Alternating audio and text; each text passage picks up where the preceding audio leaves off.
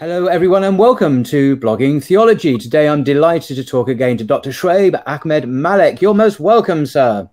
Thank you so much for having me, Paul. Assalamu alaikum to you. Wa alaikum salam. Well, I'm from Texas. Texas. Oh, you're Texas. Oh, gosh. Yeah. Whereabouts in Texas? Austin. I'm in Austin right now. Wow. It's a big, big state, I hear. Gosh. Massive, massive state. I think probably Britain entirely into one American state, which is very plausible. Very plausible. Yeah. The question today is, was Charles Darwin an atheist? Dr. Shoaib will tell us about the misconceptions surrounding Darwin's struggle with his own Christian faith and how in our times certain atheists have tried to exploit Darwin for their own purposes. Shoaib, for those who don't know, is an assistant professor in the College of Natural and Health Sciences at Zayed University in Dubai, where he's been teaching for 7 years. In addition to his PhD in chemical engineering, Dr. Malik is currently completing his second PhD in theology at the University of St. Mary's in the UK. He is the author of Islam and Evolution, this amazing book, folks, Al-Ghazali and the Modern Evolutionary Paradigm in the Routledge Science and Religion series, which I highly recommend, published by Routledge in 2021, which was chosen as the best academic book of science and religion by the International Society for Science and Religion in 2022. He is currently writing a textbook and a micrograph on the pedagogy of Islam and evolution for Routledge and has several other edited volumes and special issues underway. So, who was Charles Darwin an atheist? Over to you, sir. Thank you so much, Paul, for inviting me and also for allowing me to share this presentation with you. So to give everyone some context as to why I did this presentation, it came, whenever you look into evolution, a lot of misnomers are thrown around. Evolution is put in very caricature terms. But in addition to that, I think even the founder has been very badly maligned in many different circles and spaces. And this is just me providing a slight corrective on Charles Darwin's background and just explaining who he was as a human being. I'm not here defending his ideas. I'm not here defending evolution.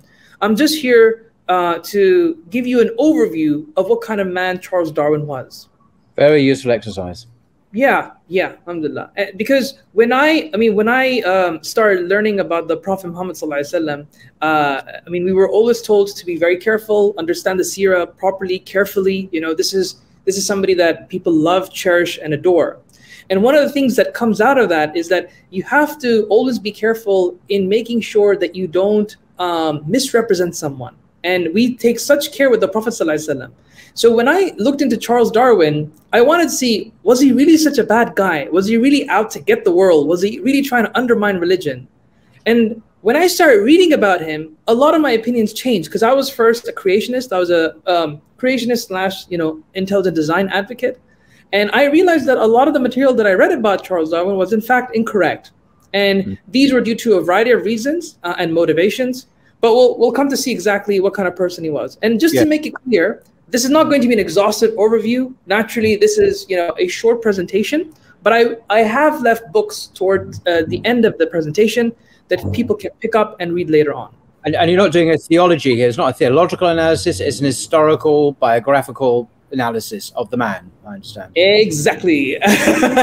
So I know many people know me and recognize me as the Islam and evolution guy. So exactly what Paul said, I'm not talking about theology. I'm not talking about evolution's evidence. I'm not talking about its compatible Islam or Christianity, nothing like that. Right. I'm just talking about having a historical overview of Charles Darwin. Yep. So Muslim perceptions of Charles Darwin range from atheism all the way to imperialism with all the stuff in between, right? Yep. And it's very sad that people subscribe all kinds of things to Charles Darwin because, we even know that as Muslims, if we do misalign someone and we say something bad about them, we could be held accountable in the day of judgment for those things. And so that's why I took utmost care to really making sure that when I was going through Charles Darwin, I wasn't misunderstanding the individual, given that there's already been so much tarnishing of his image. And so people say Charles Darwin was an atheist, he was a nihilist, He was a Zionist. I've even read some works where one individual said that Charles Darwin was a hidden Zionist, and he developed the theory of evolution so that it could cripple religion and all kinds of things that fed into the Israel-Palestine conflict, right? He was a racist, he was a Marxist, he was an imperialist. Now, there's no doubt that Charles Darwin was a man of his times in the sense that he did have Victorian sensitivities, but most of these, if not all, are incorrect. And that's the corrective that I'm trying to provide today. Most of the ideas, at least in the English literature, we can talk about the Arabic literature later on, and there's tons that written on Charles Darwin in Arabic. But in the English literature, a lot of these isms kicked up through, I believe, one important source, and that is Harun Yahya, Adnan Oktar, right? In the early 1990s, all the way to the 2000s, he shot to fame. He wrote several books. You can see some of the titles here: Darwinist Propaganda Techniques, Darwinism Refuted. And in there, he says that Charles Darwin was a pagan, he was an atheist, and all sorts of things. And this really formulated and impressioned a lot of Muslims in how they view Charles Darwin, right? And what I want to do is kind of divorce the theory from the man and just look at the man himself. Right. This is an overview of his life. We start in 1809, which is when he was born, all the way to his death in 1882. In between, we have a few key events, right? Such as him going to university, him getting married, him having kids, him starting losing faith and all of that. Now, this is a very messy timeline for our purposes. And all I want to show is this. And this division of Charles Darwin's life is articulated by Nick Spencer, whose book I'll share at the end of this presentation. It is one of the most interesting and careful biographies of Charles Darwin. So all of Charles Darwin's personal notebooks were collected, they were put into an archive, and they were made public so that there was easier capabilities to search through those materials. And he eventually penned that book down in 2006. And he believes that you can roughly divide Charles Darwin's life into 3 phases. So in the early phase, he was a Christian of sorts. And then between 1836 to 1851, we see developments of him losing faith, and then finally him moving on to an agnostic phase, right? It's interesting. Just interrupt. I mean, he lived during the Victorian era in England, obviously, and I mean, without getting too much off the subject, this kind of timeline, this trajectory, Christian, diminishing faith, agnostic, strikes me as very typical of literally millions of Victorian English men and women during the 19th century. Actually, it doesn't seem to be like an isolated, eccentric kind of Darwin's own unique story. Although it is his personal journey, but we can look at people like George Eliot, the famous novelist who started as a Christian, and she ended up an atheist actually.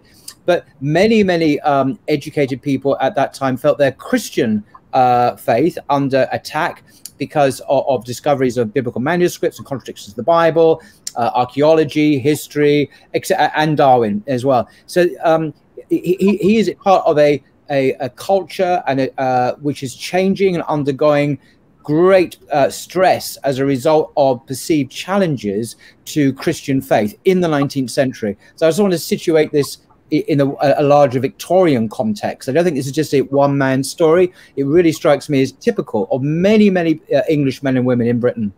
Yeah, I mean, I would agree with that. Of course, I don't think that can be generalized to every single person, but definitely a representation of the intelligentsia. I think that does have a one caveat. Yes, so you're absolutely right. It's intelligentsia, very educated people. You're right. Yes. Yeah. And so I wanted to make sure that people don't see these as like, hard boundaries. When we're talking about a person's life, I mean, it's people are changing all the time, right? And it's very hard to say when he started thinking, when did he start leaving faith? So these should be treated as fuzzy lines and more as like heuristic markers, as markers for when things started changing a little bit.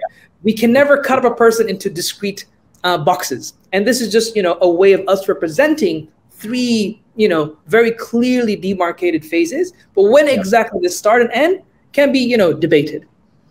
With that made clear, we now start with the Christian phase. So in 1809, Charles Darwin was born into the Darwin family, and I don't want to get too caught up in his, younger years, because that is not of interest, at least for us. But he was born to a Christian context, right? What's interesting is that when he started studying in his later years, he went to the University of Edinburgh to do medicine. Unfortunately, I think after a couple of years, I think in 2 years, he didn't enjoy it and he left the university. Right? Well, it's very cold up there anyway. I mean, but it was a very interesting period at the time in Edinburgh. There's a really good book that I forgot the name. It escapes me now. And it talks about how pivotal Edinburgh was, because there was a very interesting dynamic going on at Edinburgh that wasn't really prevalent in Cambridge. So even though Cambridge was the epicenter of the intelligentsia, they were very uniform. You had to be a particular type of Christian. You had to hold specific doctrines. Whereas Edinburgh was a little bit more international. So you had people coming in from Europe, and all kinds of debates took place. The name escapes me, but I remember that Edinburgh was a very interesting institute at that time. Now, what's interesting, after he left Edinburgh, and people don't know this, he actually embarked on a priesthood at the University of Cambridge. So is this the Church of England priesthood, presumably, not the Catholic Church, or do we know which church? No, I can't say for sure, but I know he commenced the program at the University of Cambridge, and that might be the clue for anyone who wants to resolve it. Probably Church of England then at that time, yeah. Probably. I would bet on that, but I can't be too sure. So, and that's surprising. I mean, that's somebody in our context is somebody who's training up to be an imam, right? So I think that's interesting. And it is here where he stumbles upon people like William Paley, who we recognize today for the Paley's watchmaker argument, right? Right. And so this is a paragraph from Nick Spencer, the person who I was really intrigued by, of the way he wrote and spoke about Charles Darwin. So he says here, Darwin's pre-Beagle Christianity. So pre-Beagle is the time before he went on his Beagle voyage. So just to put this on the timeline, the Beagle's the name of this ship, wasn't it? It's not like an animal. Yeah. So he was on a voyage from 1831 to 1836, and I'll show you a nice map of all the places that he went. But in his pre-Beagle voyage, before he embarked on this long journey across the world, it says here that his Christianity was a synthesis of Paley and Summer. We don't need to worry about who Summer is, but he describes this as a dogmatic, ordered, disciplined, reasonable, civilized, benign, right? It had limited time for revelation and virtually none for personal experience. Christ was not so much a person to be transformed by as a theorem to be proved. God was less the ground of our being, to which the sense of the sublime served as testimony, as he was the conclusion of a logical argument, right? So what he's trying to show is that he was very shaped by William Paley's ideas that we have very clear sophistication in nature, and we should really think that this was crafted by some kind of artisan. But it feels like Paley, and rubbing off of Darwin, he didn't actually necessarily believe in a personal God of sorts. It was more of this abstract kind of God who created sophistication but didn't really have that attachment with revelation, so to speak, right? So we get to see kind of a shade of Christianity that Charles Darwin entertained. And more can be said here, but this, I think, gives you some kind of that context of what Charles Darwin was engaging with. There's a funny remark in Charles Darwin's notes, and he says this, considering how fierce, so he wrote this after getting his work published, but I just wanted to share this remark. Considering how fiercely I've been attacked by the Orthodox, it seems ludicrous that I once intended to be a clergyman. So he even actually reflects on this era, that I wanted to actually, do this very seriously. I was very interested in religion. I was very interested in theology and how, life directed him in a different direction. And so, he completed his bachelor's there, and I think his MSc as well. And then in 1831, he then started his journey on the Beagle voyage. And this is his entire span of all the places that he's gone. So number one, he starts in a place called Plymouth. And he goes all the way down to South America, all the way around here. And then the famous Galapagos Islands is, can you tell me where it is? Which number, Paul? Let's see how good your geography is. I can tell you where Plymouth is. I'm not sure about the Galapagos Islands. Okay, it's going to be South America somewhere, yeah? You're right. It's in America somewhere, South America. So South which America. of the numbers? You want to give you a number? Okay, let's put my life in my hands. I'm going to go for number 4. Number 4, but I could be wrong. Okay, so you're close, but the opposite side. It's number 10. That's not close at all. Well, I was going to use, the benefit of the doubt. But it's on the same planet anyway. I've got that map. Yeah, same planet. So he goes all the way here, around the world, through Australia, down Indian Ocean, through the bottom of Africa, and then back up again, all the way to Plymouth. And so this was a very interesting time for him because Charles Darwin got to experience various cultures. So he saw, non-Eurocentric civilizations. He experienced earthquakes, and he saw, so much biodiversity. And this is where we have some evidence to suggest that he started thinking about, where all this was coming across. Galapagos Islands, the finches, was actually, from this territory here, 10. And so this is a map to show that he was a well-traveled man. He did spend a lot of time outside of England, studying the world, studying the different kinds of things that there are. So once he finished this journey, he came back and he started working. And bear in mind, Charles Darwin was, from a particular class of the society. He was well off, and he had, I think, several endowments, and so he didn't have to work 9 to 5, so to speak. An English gentleman who had, leisure and freedom to do what he really wanted to do. He didn't have to go and work in an office or a factory or anything like that. Yeah. So he was, generally well off. So he had spent a lot of time, looking and studying stuff, even in his own house. Like he had experiments around his house, which is very interesting. And so in 1836, this is where we stumble upon his diminishing faith phase. Now, before we talk about how he diminished, how his faith started, dwindling, I wanted to share a very funny thing that we get from his notebooks. So 1836, he comes down. Naturally, he's in his, I think, in his late 20s, right? And he's thinking about marriage, as most, Muslims get pushed to think about towards their late 20s, right, early 30s. And he actually notes down the pros and cons of getting married. Really?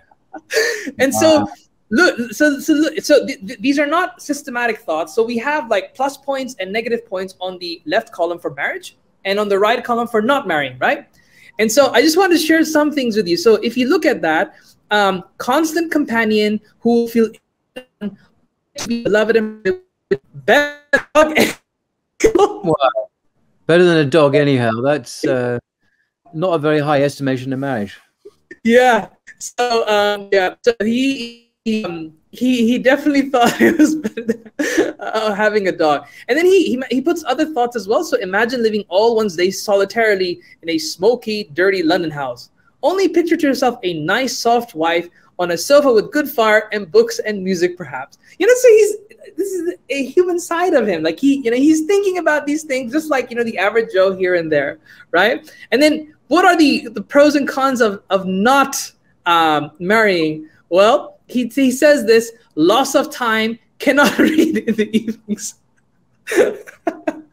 So just saying from my experience, right? My wife knows that I have to read a lot, and I resonate a lot with Charles Darwin on this issue. Should I spend my time with my just to be very modern here for a second? The one thing is not mentioned in the not married question at any point is sex in the absence of sex. It's yeah. Sex, intimacy does not exist for the Victorian man. It's simply not a factor in not marrying or marrying. It's all to do with having a nice soft wife on a sofa with a good fire, books and music. Like you would. There's nothing to do with intimacy at all. Yeah. So, but yeah, I just thought I should share that because and interestingly, in his notebook, this is what he says on top of the notebook on the page. It says, "This is the question." Yes. So I found this really funny. This is a new discipline, Darwinian marriage advice, isn't it? Yeah. Science. There's now Darwinian marriage counselling and advice about whether or not you should marry or not. It's a new scholarly branch of academia here. Yeah. But yeah, I just thought that this gives you some insight in that he was a human being, and he had his his thoughts and his moments. Now let's look into the various kinds of things that he started thinking about that led to the diminishment of his faith. So the first thing was, we already saw from before that in the Paleonesque Christianity that was brewing at the time, right? It was less, I would say, revelation-centric and more reason-centric. And so naturally, Darwin had issues with the Bible. So here he comes to say, by this time I had come to doubt the Old Testament with its manifestly false history of the world, with the Tower of Babel, the rainbow as a sign, etc. The problem is similar, if less acute, for the New Testament, as the Gospels cannot be proved to have been written simultaneously with the events. And they differ in many important details, far too important to be admitted as the usual inaccuracies of eyewitnesses. Wow, that's incredibly insightful, because that is the case. And these observations have been well known to biblical scholars for a number of generations now, and they do trouble, they cause doubt, actually, in people's minds. They did to me when I encountered this at uni as well. So, yeah, this is very this is insightful and a very common Victorian and later reaction to the realities of the Old Testament and the New Testament. Yeah. So what interests me is that, he was taking his religion seriously. He wasn't just, like putting it to the side. He was actually thinking about these things. Yeah. And that's interesting to hear. He then also had moral objections against Scripture. So here he says, Scripture was no more to be trusted than the sacred books of the Hindus. That's how they used to write Hindus in those times, or the beliefs of any barbarian. The plain language of the text seems to show that the men who do not believe, and this would include my father, brother, and almost all my friends, will be everlastingly punished. And this is a damnable doctrine. Right? This is very interesting, because there was a famous case, F.D. Morris, here in London, who became a professor at King's College in London, and he actually denied the eternity of hellfire. And this was in, I forget the exact time, but roughly around this time. And this caused a huge scandal in the church, because the King's College is connected with the Church of England. But this was a very public row argument in Christianity in Victorian England about, about relatives who died, who weren't Christian, everlasting hell, God punishing people forever and ever. This went out of fashion, it went out of favor amongst many educated people. It's interesting, he says, and in your red quote, not just his father and brother, but almost all his best friends would have been in hellfire. Presumably they weren't believers. So there's a lot of unbelief around, a lot of unbelief. His family and friends are all unbelievers, or most of them anyway. Yeah. Oh, you actually remind me, Paul, and perhaps we can do a summary of that book. I bought a book, I think from the 1930s. It's actually a book about atheists and agnostics in the Victorian era. It cost me an arm and a leg to get, but it might be good to review that. You reminded me that might be an interesting thing to look into. Yeah, remind. Okay, when I go back to Dubai, that's the first thing I'll do. Read that book. It's so many of his friends and family were not believers. So again, this is not just Darwin. He's part of a wider social, familial context of unbelief. Yeah, so it may be better to qualify not necessarily unbelievers, but perhaps not orthodox believers, because you do get shades here. It may be that, yeah, right. So we have these moral objections against Christianity coming up in his thoughts. He also had philosophical issues. So here he says the clearest evidence would be requisite to make any sane man believe in the miracles by which Christianity is supported. The more we know of the fixed laws of nature, the more incredible do miracles become. Men at the time were ignorant and credulous to a degree almost incomprehensible by us. So here is where we begin to see that you can see he's not espousing traditional ideas, classical ideas of Christianity, in the sense that God created the world and he could localize particular instances that breach or violate laws of nature, so to speak, using very crude language here. And he had an issue with that, because he believed people make up stuff all the time. People of the past were very ignorant, and so we now know much better than them. And this was, I think, really a thing about that era, about the Victorian era. Yes. Even in the Muslim world, you see artifacts like this kicking up in that 1850s to the 1920s era, right? So a lot of the quote-unquote reformers, like Sir Sayyid Ahmed Khan, for example, he completely overread miracles with scientific stuff. So it seems to be something there, right? That occupied the intelligentsia. Yeah. And finally, and this is, I think, the main thing. I think this is the crucible in his shift. He had a huge problem with the problem of evil and suffering, right? And so, I've put two subpoints here. One was the evil and suffering he, thought of given evolution as the true account of the world. If evolution is true, it seems to be a very cruel and inefficient process. So this is what he says. What war between insect and insect, between insects, snails, and other animals with birds and beasts of prey, all striving to increase, and all feeding on each other, or on the trees of their seeds and seedlings, or on the other plants which first clothe the ground and thus check the growth of the trees.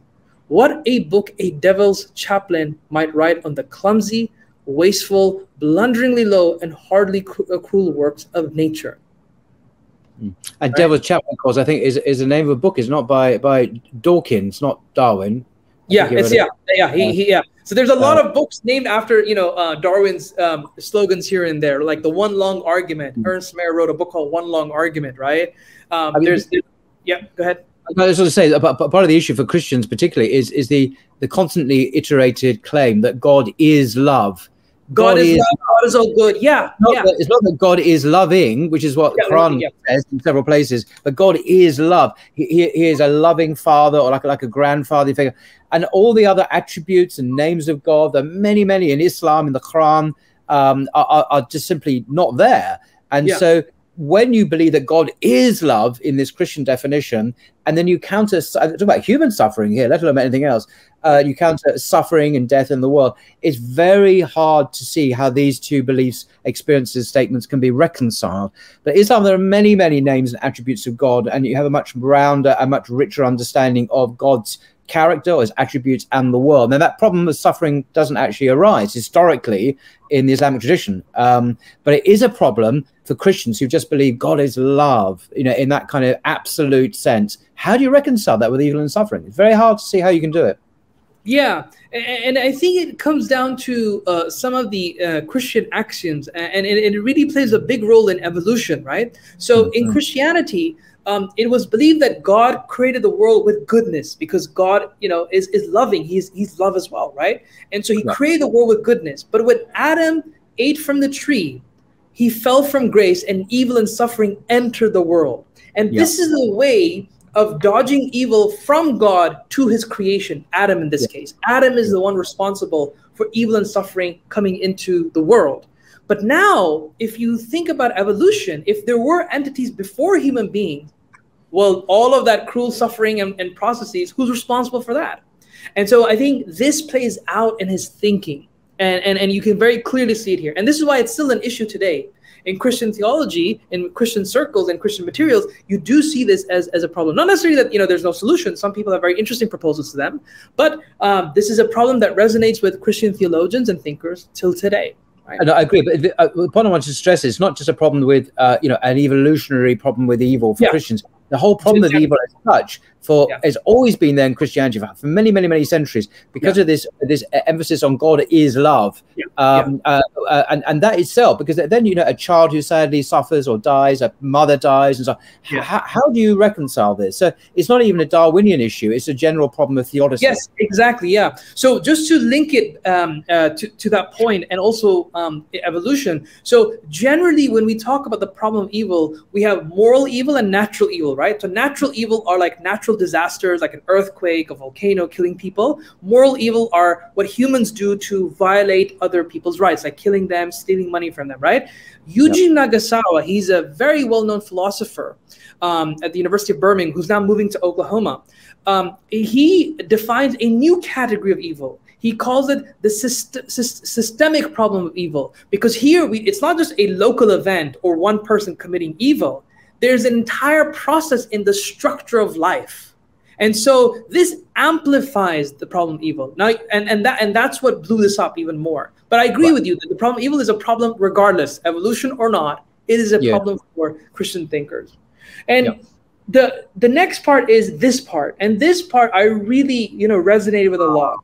Now, so for me, I became a dad about 6 years ago, and my thinking of the world before I became a father and after did shift, right? And this is something that I wanted to share. When you become a parent, you love your spouse a lot, but there's something about kids that just completely takes over. Like, and my wife feels it and I feel it. And for both of us, our number one priority is our son. My son's name is Joe, right? He's our number one priority. Now, the thought of me losing him is very painful. Now, of course, I accept it. If that's God's decree, that's God's decree. I can't do anything about it, and I accept God's decree. But there's an aspect here that really touched me about Darwin. So Darwin had, if I'm not mistaken, a total of 8 kids, or 9 kids, but only 6 survived. One of the kids that he lost was a girl called Anna, or Annie, and this was his favorite child. He makes it very explicit in his notes. And for the last 2 weeks of her life, she kept coughing. She kept getting better, coughing, and he was with her. His wife was not with his daughter because she was pregnant with another child. So he took her to a medical place. I forgot exactly where, and he was with her day and night, day and night. And he talks about how this cute little child, this 10-year-old girl, would sometimes wake up feeling very healthy, but then she'd be throwing up again, and he would be in pangs. And this is what he writes after she passed away. Our poor dear child went to her final sleep most tranquilly, most sweetly. He wrote to Emma later in that day. This is Nick Spencer. She expired without a sigh. The memory of her was almost too painful to recall. How desolate it makes one to think of her frank, cordial manners. I cannot remember ever seeing the dear child naughty. And look what he says. God bless her. And I resonate with that. I more so after becoming a father. And so he really did try to, tackle these issues. Now, for me, he was very impressioned by, a particular version of Christianity, a very Paleo Christianity. What I take away from this is, one, I understand what he was going through, but 2, perhaps if he was in a different or maybe exposed to a different theological system, would he have, left faith? Like, was this very sad death of Annie? Did he say that this was a factor in his diminishing faith? This is quite clear. Yeah, that this was a big moment in his life. Big moment, big moment.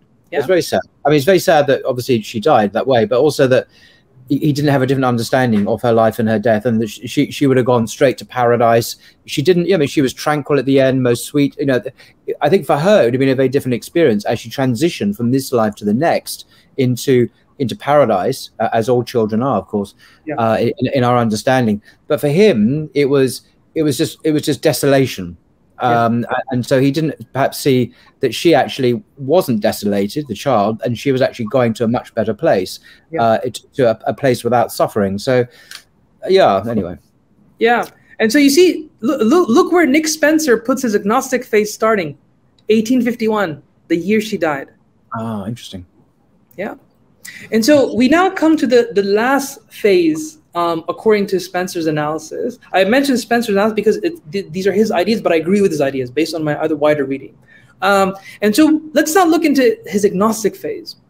What we see here is in 1858, so Charles Darwin had his ideas. We know that from 1836 to 1858, he definitely, was sure about his evolutionary ideas, but he didn't want to pen it down.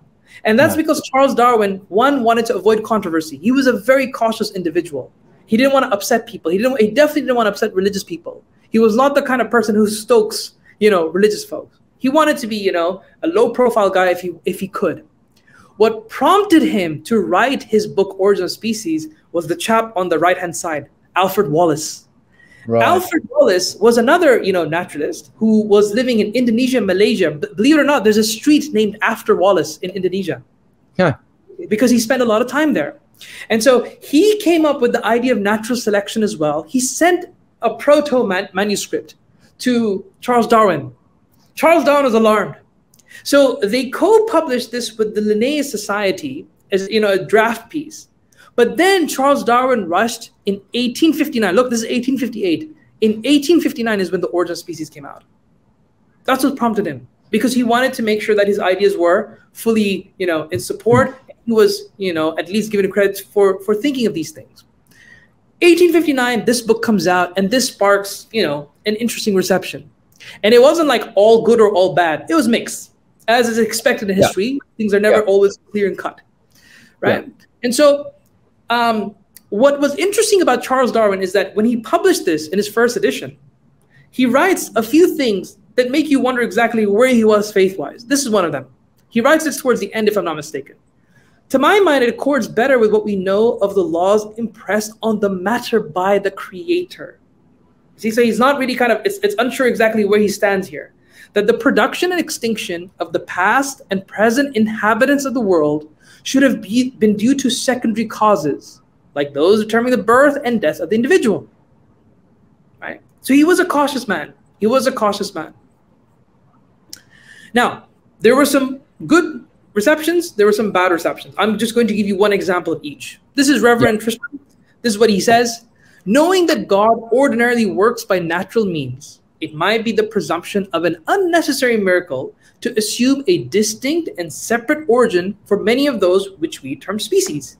Every peculiarity of difference in the living inhabitants of each country is admirably adapted by the wisdom of their beneficent Creator for the support and preservation of the species. So this is a person who has no problem kind of embracing evolution. He didn't see it as that much of an issue. On the other hand, Professor Sedgwick, who was once his teacher, this is what he was once Charles Darwin's teacher, he thought this was a bogus theory. This was a disgusting theory. Why? Here's what he has to say. There's a moral or metaphysical part of nature as well as physical. A man who denies us deep in the mire of folly. Were it possible to break humanity, in my mind, would suffer damage that might brutalize it and sink the human race into a lower grade of degradation than any into which it has fallen since its written records tell us of its history. So you can see he didn't like it. He definitely did not like it. He thought the whole idea of there being continuity between human beings and everything else is just, no, that's not going to be entertained. I mean, this is quite pathetic in the sense of what happened in the 20th century with the rise of fascism and Nazi Germany and Stalinism in Russia. He says there's a moral and metaphysical part of nature as well as a physical. And who denies this, like say communism, Marxism does, is deep in the mire of folly. We talk about damage that might brutalize it, and you can see it's almost pathetic because that did come to pass in the anti-theistic, materialist, pro-Darwinian narrative you see in National Socialism and communism, I think. Yeah, social Darwinism really kicked up. But that wasn't a product of Darwinism. That was people taking Darwin's ideas and applying it to social politics. That wasn't Darwin's move, though. Darwin never did that. Fair enough. Right. So then we come to discussion about evolution or design, right? So again here, he was impressioned by William Paley to think in a very design-like fashion. But then comes evolution. He has now a theory which seems to explain design. So is it design or not? And here we have an interesting disagreement between Charles Darwin and Asa Gray. Now for me, Asa Gray is a very interesting thinker. I really like him. Asa Gray was a botanist, an American botanist in the States. And he's the one who actually promoted Darwin's ideas in the US. These two individuals disagreed about whether evolution entailed or negated design. And I wanted to share this, difference with you. Asa Gray says the following. The Darwinian theory implies that the birth and development of a species are as natural as those of an individual, are facts of the same kind in a higher order.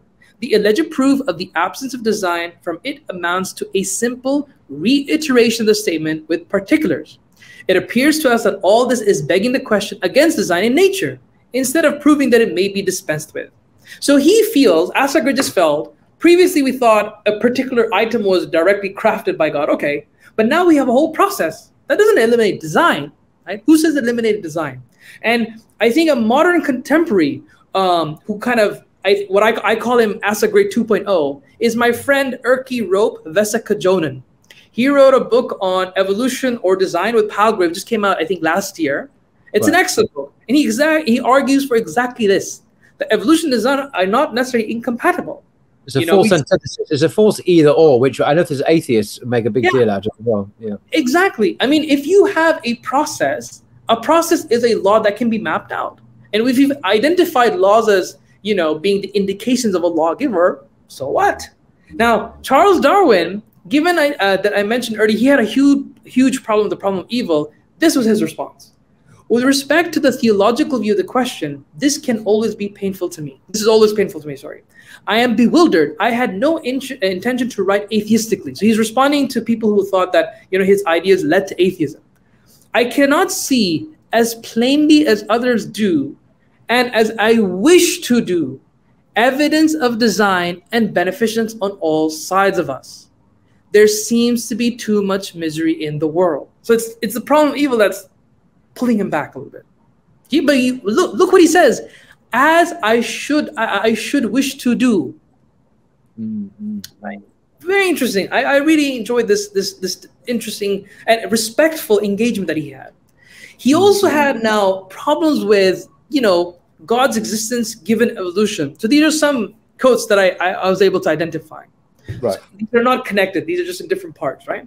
So the first quote he says, "But then with me the hard doubt also arises where the conviction of man's mind, which has been developed from the mind of the lower animals, are of any value or at all trustworthy. Would anyone trust in the convictions of a monkey's mind, if there are any convictions in such a mind?" And so he didn't have the concept of a traditional soul. That's what I was able to gather from his ideas. Right. The second paragraph is really interesting. The strongest argument for the existence of God is the instinct or intuition, which we all, as I suppose, feel that there must have been an intelligent beginner of the universe. Look at this. He says it's instinctive, right? Almost close to what Plantinga calls sensus divinatis, right? But then comes the doubt and difficulty whether such intuitions are trustworthy. Right? So again, a guy who's really trying to think. And I appreciate, at least, even if I disagree with him, that he is trying to kind of make sense of all of these in light of the theory of evolution. Now, this is the real thing that I wanted to get into. There has been a lot of misappropriation of Charles Darwin by both Muslim scholars, such as Adnan Oktar, Harun Yahya, who we looked at earlier, but also modern-day atheists. And right. The latter and the former, both of them hijack Darwin for an atheistic representation that evolution entails atheism. But look what Charles Darwin himself says. These are, again, two different paragraphs. The safest conclusion seems to be that the whole subject of man's intellect is beyond the scope of man's intellect. I am forced to leave the problem insoluble. I think generally, and more so as I grow older, but not always, that agnostic would be the most correct description of my state of mind. He makes it explicit in his text. So there's a humility there, and unlike, say, people like Dawkins, who I don't mean to attack public figures publicly, but he has been accused of being quite arrogant and having a dogmatic certainty about things which science doesn't warrant. But his own hero Darwin suggests a very different mentality of humility and doubt, yes, but not arrogance and attack and denunciation and ridicule of other people's beliefs. Yeah, as I said earlier, if you read his biography from various thinkers and also his own personal notes, he did not like to cause religious controversy. He was just not that sort of person. He says in another place, I cannot pretend to throw the least light on such abstruse problems, i.e., understanding God. The mystery of the beginning of all things is insoluble by us, and I, for one, must content to remain agnostic. This brings me to the contemporary period, right? Here we go. We have people like Richard Dawkins today who were adamant in thinking that evolution entails atheism. I personally think if Charles Darwin was alive today, I think he would question Charles Darwin. And that's why I made this caricature up, because I feel that he really had, as you said, epistemic humility. I don't think he would have been as arrogant, as aggressive as people like Richard Dawkins. I just love this semantic similarity. Darwin and Dawkins, both English scientists, professors at Oxford. I mean, there's so many kind of extraordinary parallels, although they obviously never met each other. But Dawkins and Darwin, even the names are similar. But one, as you say, had epistemic humility, and the other had arrogant denunciation and attack on anyone who wasn't atheist. And that's not Darwin's position, as you have proven through multiple quotes. Yeah, and I just wanted to leave on a more of a personal touch. Right. Apparently, this is the last photo of Darwin before he passed away in 1882. And I didn't know this until maybe recently. When I look at this photo, I don't see somebody who's who's gleeing over the success of his theory, right? I see somebody who's very troubled. That's what I get from this photo. I really feel that he was troubled and he was having difficulties in reconciling these ideas. And so the lessons I take, despite our disagreements, despite our different worldviews, despite our different placements in history, I believe that Charles Darwin was a humble man and a very patient man. If you read his writings very carefully, you will see that he shows amazing adab, I would say. So in his Origins of Species, right? If you look at the last part of Origins of Species, he actually says, so this is what I say, but this is how you could disprove my theory. Yeah. Right? He knew the age of the Earth was an issue. The best estimates of the day were between 20 to 100 million years old. Yeah. And this was largely because of Lord Kelvin, the best British physicist of the time. This was nowhere near enough to allow his theory to hold true. Yeah. After his death, posthumously, we came across radioactivity, and it pushed the age of the Earth back to 4.6 billion years old. Right? Yeah. Yeah. He talks about, other things that you could build, a fossil record. He talks about, various ways in which you can disprove it. Now, as you yourself highlighted, scientists can get very arrogant, but that's not the style that you see in Darwin's works. Mm-hmm. And so I wanted to leave people with some amazing works that I think have been done on Charles Darwin and his ideas in the contemporary context. So Nick Spencer is the work that I've been quoting from quite a lot, Darwin and God, and that's the book on the left-hand side. On the fourth book from the left is The Reluctant Mr. Darwin by David Quammen. I'm not sure if I'm saying that correctly, but these two are excellent biographies. Mm-hmm. On the second left, you have a book on Asa Gray. This is a collective volume of all his work, and you can read about design here. And this is the work on design that I was speaking about my friend Erkki Vesa Rob Kajonen. He's a Finnish scholar. It's an excellent book. I really recommend it. Now, the best book in this, well, not the best, but one of the most important works is the one on the right by Professor Fern Elson Baker. She's a lovely scholar. She's in the University of Birmingham. She wrote this book, and look what's the subtitle? How Richard Dawkins Rewrote Darwin's Legacy. And I like the picture, the face there is Darwin himself, Dawkins, I should say. Recognizably, I think, shouting through a megaphone, you get the sense of a raucous political slogan, shouting, and yet the book itself is a sober evaluation, of course, how he wrote, presumably changed Darwin's legacy.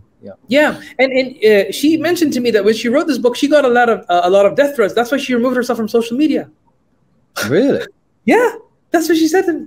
So it's amazing that when you're trying to present an academic piece, that even the aggressiveness comes even across on social media platforms. But this book, I'd like to get that book out. The Selfish Genius, the pun on the selfish gene, a book by Dawkins, of course. That looks amazing. So the middle one, the compatibility of evolution and design. Who is the author of that book? It's Erkki Vesa Rob Kajonen. He's a Finnish scholar. And him and I, we were working together on actually the world's first, I think, Abrahamic volume on design. So we have design arguments from the Islamic, Jewish, and Christian traditions. And we had a conference at, I think it was University of Helsinki, if I'm not mistaken. And so that's coming out hopefully next year. And so we have a lot of... What's his academic background? So he's a theologian and a philosopher. Right. Okay. Yeah. And so these are all excellent works that I recommend. This book is, by the way, neutral. It doesn't argue from a theological angle. It's purely philosophical. So it can work into an Islamic context, a Jewish context, or even a Christian context. To put it all together, I just wanted to highlight that there are many misconceptions about Charles Darwin, and it's good for us to kind of recognize that. You can have whatever opinion you want about evolution. You can be a creationist. That's fine. But at least we should be careful with misaligning people, because just like how we're careful with making sure that we don't say anything bad about, the Prophet, the Sahaba, or anything like that, we should be equally careful about other people we speak. Because on the Day of Judgment, those things are going to come to us.